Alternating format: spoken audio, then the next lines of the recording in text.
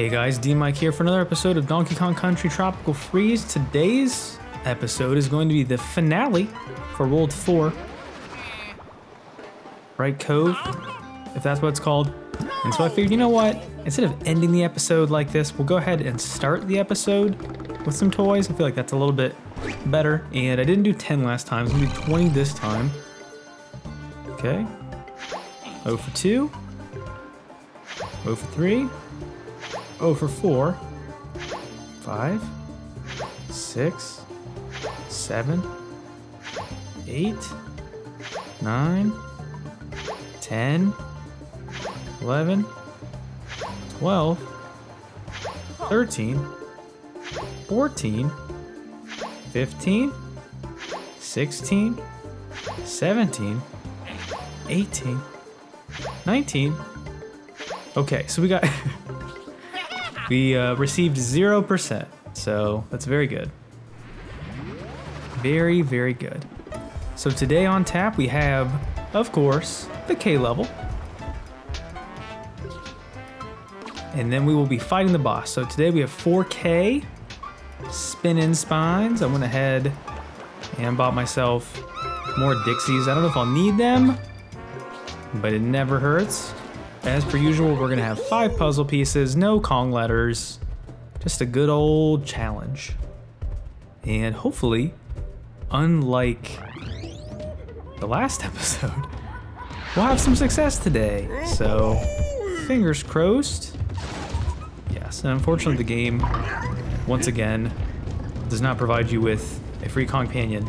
Some of them do, but this one, it does not. So, spinning spines, here we go. Let's give it our best shot. Oops. Let's keep our eyes peeled for these puzzle pieces. From what I remember, this one is a little easier than some of the others. Whoop. Say that and I don't, oh, okay. Alright, great. Great start.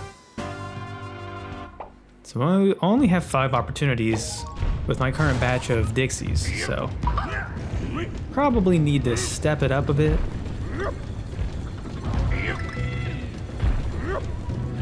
Don't have an unlimited, I mean, I can have as many opportunities as I do have banana coins, which even after buying all of those toys, spending my wealth, okay.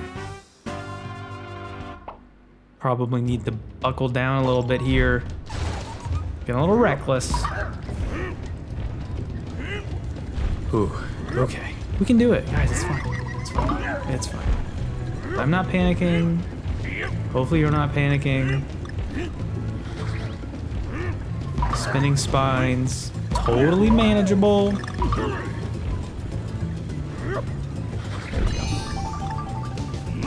Just need to be a little bit more self-aware of our space and time. Okay. It's a little tricky. So here's our first new enemy. I don't know what his name is, but he's got a big old mace. And I don't like it. And he was hiding in the first puzzle piece, so there you go. Grab that one. Pretty easy. This is gonna be horrible. This is all about time blazed. Okay, so first things first, we have this weird bee enemy. Can you believe it? All right. Well, there's no more. Well, there's the Dixie bailout that I was not actually intending. I thought that would only happen. I wish it would let you choose instead of just being instead of just being kind of an automatic thing. I don't like the way this is going. Okay. Okay. My hand-eye coordination is suffering from trying to talk and do this at the same time. I don't know when this is good. Okay. Oh, we got all of them. Pretty epic. Alright, so here's where things start to get a little hot. You might be a little toasty under the collar here. Ooh. You gotta kind of get yourself grooving here. Platforms will start to drop down when you land on them. You got the owls.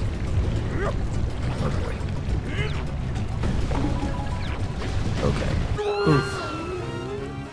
That did not blast me as high as I thought it was going to. All right. Yikes. Okay, well, hey, think of it this way, guys. We've got muscle memory. Ooh. No. Ooh. I mean, I feel like I can do this without Dixie, but we'll give it a shot here. If this seems to be insurmountable, then I'll go back and accept the handicap. But for now, we'll just DK it. No deluxe edition, just the OG. Alright, there we go. I actually do want to start collecting banana coins, so I'm burning through my reserves here. Oops. Oh, well, in case you're wondering, it is going to be one of those days. You betcha. Wouldn't expect an episode of DMicPlays if you didn't prepare yourself for this. So, prepare yourself for this. I think part of it is that I just need to shut my mouth. Before I even start, say nothing. Don't give any sort of feedback or thoughts on how I think it's gonna go. Just let it be. Let it be. That's my problem, is the game can detect hubris. Ooh, that was a little BS. I feel like I avoided that. Oops. That was not good. I did not plan for that at all. I just kind of was winging it there. Oh, can you believe it?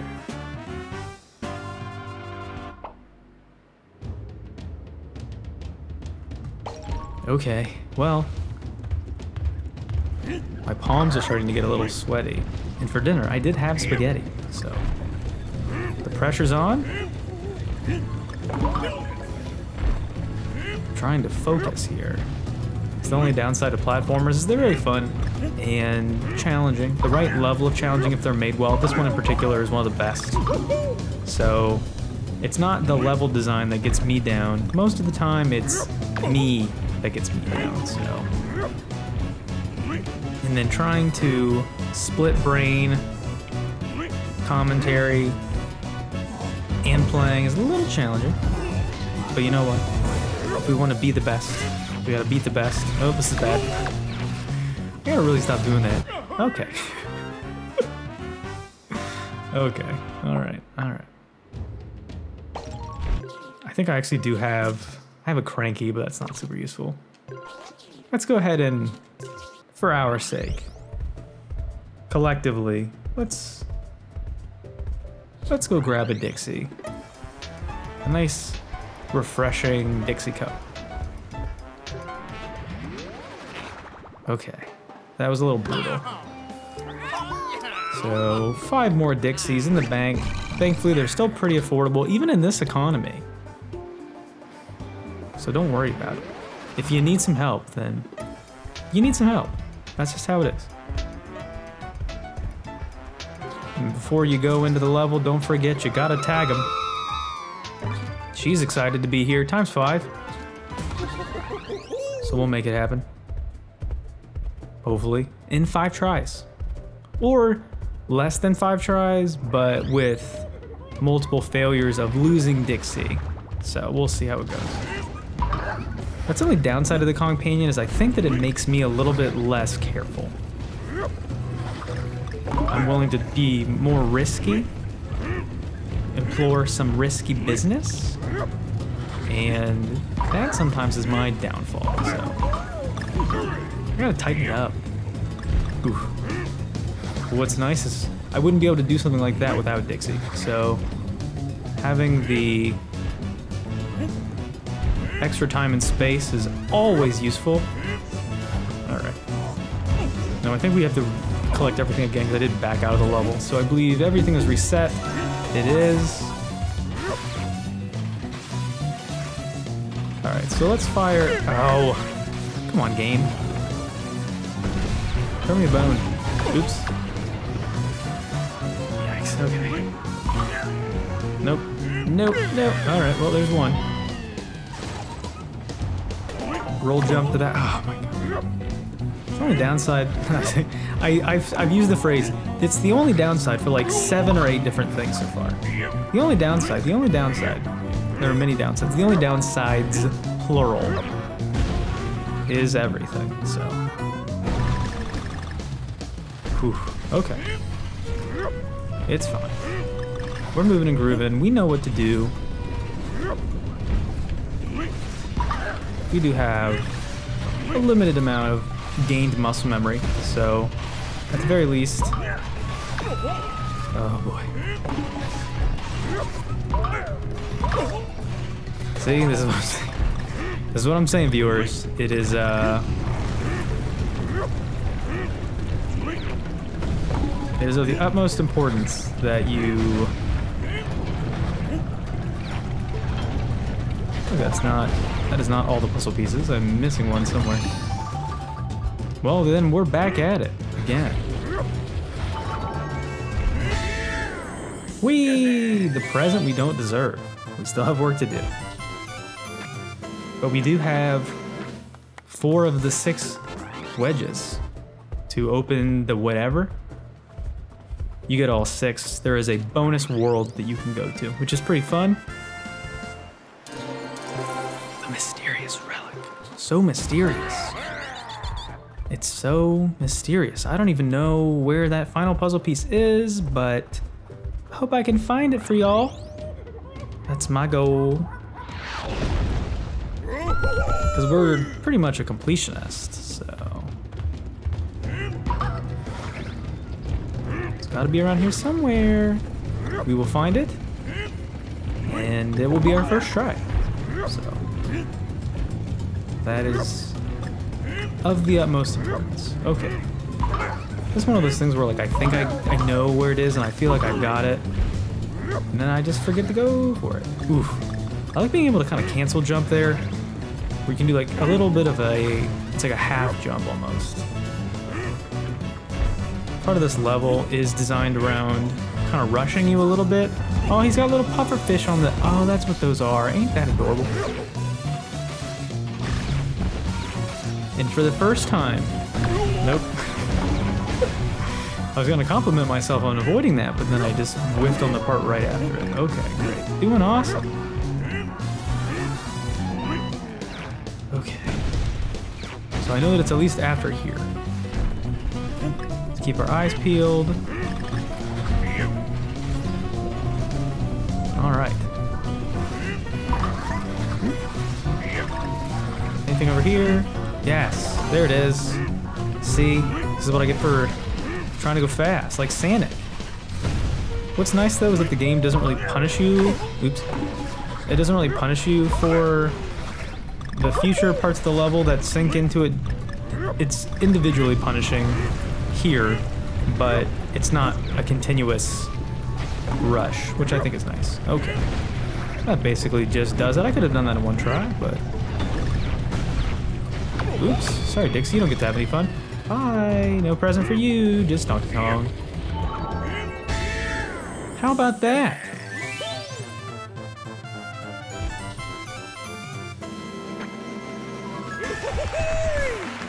Nice.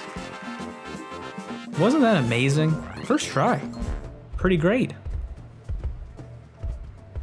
It's always those little sneaky ones in the corners that trip me up. Okay. So now, the moment you've all been waiting for, the boss of level of World 4, the Fugu Face-Off. Oh yeah. So here you go. Your companion of choice in this one doesn't really matter a ton. I would say taking Dixie with you is probably best if you want to play a little defense for this boss, but Cranky is useful as well if you're interested in being offensive. And I love being a little offensive, so why not? But today, Dixie will reign supreme. Oh, a little lost fiche perhaps? This is one of my favorite cutscenes in the entire game. Ooh. Oh no. Oh no. It's great. As a big boy. Okay, so welcome to the Fugu face-off, everybody. I also love them getting ready for the fight itself. So it's nice using Dixie in this one. You can use her hair propeller to get yourself away from Mr. Fugu himself. You're gonna wanna swim into his exposed side, that little spikeless area on his bottom. Oops. And he's gonna have friends. You can blast into him. Very good. I would like to have that, please. Very good. And when he's exposed, you can hit him again. I must have ran into him and gotten hard at the same time. It's very strange. And as the bosses do in this game, he will slowly change color, darken up a little bit once he's getting closer and closer to defeat. Ooh. He'll spit out urchins and eventually some friends. Oops. Make sure to be grabbing the air refills when you can, so that way you don't drown underwater. Like I've never done that. So, oh, okay. So when you do hit him, it gives you an opportunity to get a free shot in like that, and you get a heart. Nice. So we're doing pretty well so far. This is one of the easier bosses. It's kind of funny that the game starts you off in World 2 with the owl boss, whatever his name is. That's a pretty tough one, and it's early in the game. You're expected to, oh boy, he's taking up most of the screen here. Swim in whatever little screen real estate you have. Hurry, oh. Oh no. Oh, whew, that was close. He's a big boy. This makes me think of the DVD menu bouncing around thing that used to be on old DVD players. That's a blast from the past. Anybody remember those? What's a DVD? Okay, so we should be able to get a... Okay, why not? Great. Probably should have aimed that at him instead of away from him. But now that he is... Okay. Hopefully he'll expose himself. Not in public. That's illegal. Oh, I just missed. Oop, and we're getting low on the airs. Ooh.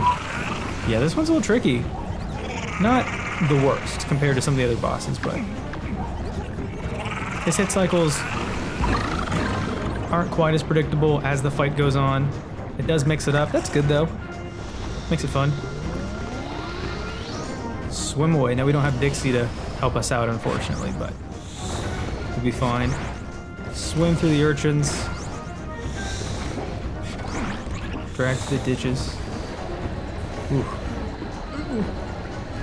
This is... dislike? Extreme dislike? Oh, no. Well, we look like we're headed towards reset. Yep. As I impale myself on a hermit crab. Well done, me. We'll try that again. Let's see if we can do this on our first try. Hopefully. Very nice. We'll skip the cutscene. We've already seen it. We're speedrunners after all. Oh no! Whew. Forgot that he starts off the fight like that. Pretty uncool. I'm not feeling blown away. There it is. Show us your bottom. There it is. Nice. For some reason, the input of this is a little delayed in some of the moves that I do, and I wonder if it's because I'm underwater. But every time you get a hit on him, he pops out a heart. When he's larger, I believe, or when you blast something into him. Pretty darn useful. Oh, now he's mad. In this attack pattern, unfortunately, you can't hit him. So you just gotta kind of be patient. Stay kind of in the middle of the area here, because he's gonna blow past you. Oof. I almost got him. Sometimes you can get him on the ricochet, which is really convenient. Oh, that should have counted. Come on. That should have counted. Maybe we can use his buddy here to get another free shot. Nope, we'll just miss. That's fine. I'll just explode. No, he just swims behind the coral. He's like, "See, I'm out of here." Okay. So this is going a little better than last time. I don't want to get ahead of myself.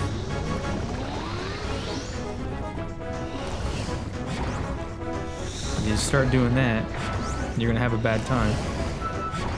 Alright. So I don't know if there's like a really good way to bounce his buddies at him. Probably is a fantastic way, but I don't know what it is. And if I did, you wouldn't be watching DMicPlays. Alright, I think it's time for him to inflate his ego and expand in size. We're getting there. He's gonna take up the entire screen soon. He thinks he's a hotshot. Ooh, boy. Yeah, this is definitely one of the best bosses in the game just because of how clever it is. I like that. He's very large. I love his big old fat cheeks. Oh, that's taking damage. All right, let's get back here. Get away from him. It's just tough to avoid. He's just pretty dang huge.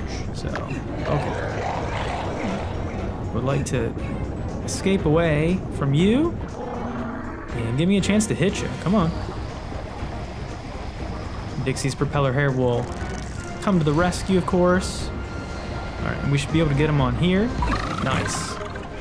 He's gonna be dislodging. Oops, too soon.